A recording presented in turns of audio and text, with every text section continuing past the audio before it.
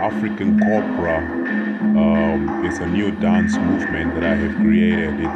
It's a movement of African contemporary, also European contemporary, but same time as well the jive of an African house to Afro house. And as you can see, there's a flexibility in the movement into it.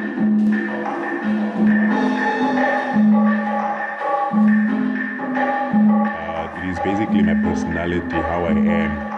Very outspoken person, very jumpy person, very energetic person, and as you can see that able to do certain movement, you need to know what different types of characters into it. And yeah, so I call myself the African Cobra. You never know when to strike, and you never know when to strike.